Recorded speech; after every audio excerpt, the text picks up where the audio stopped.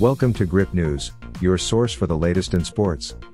Today, we bring you a sensational story from the Rothesay International in Eastbourne, where former US Open champion Emma Raducanu pulled off a stunning upset against American world number 5, Jessica Pegula. In a match full of drama and excitement, Raducanu fought back from the brink of defeat to secure a memorable 4-6, 7-6-8, 7-5 victory. This marks her first ever win against a top 10 opponent, and it couldn't have come at a better time. Raducanu saved a match point in the second set tiebreak, displaying nerves of steel and incredible shot making to keep herself in the contest. Despite letting a 5-2 lead slip in the final set, she broke Pegula's serve and held her own to clinch the match. The 21-year-old Brit had previously lost her last 7 matches against top 10 players.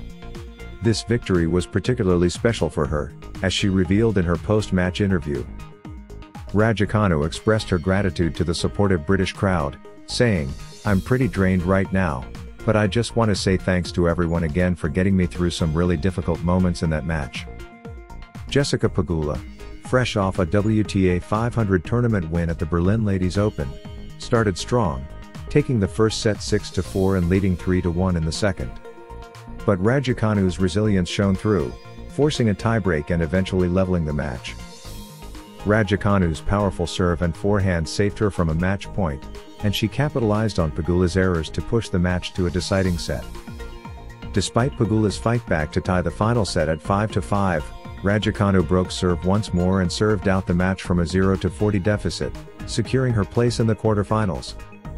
Reflecting on the match, Raducanu said, "It's incredibly difficult when you're playing someone who's so in form like Jessica. This match is one of the more meaningful ones to me." Raducanu's career has had its ups and downs since her US Open triumph in 2021, but her performance this grass court season has been promising. She now faces Daria Kasatkina in the quarterfinals as she gears up for Wimbledon, where she's received a wildcard entry. Stay tuned to Grip News for more updates and highlights. Don't forget to like, subscribe, and hit the bell icon for the latest in sports news. See you next time.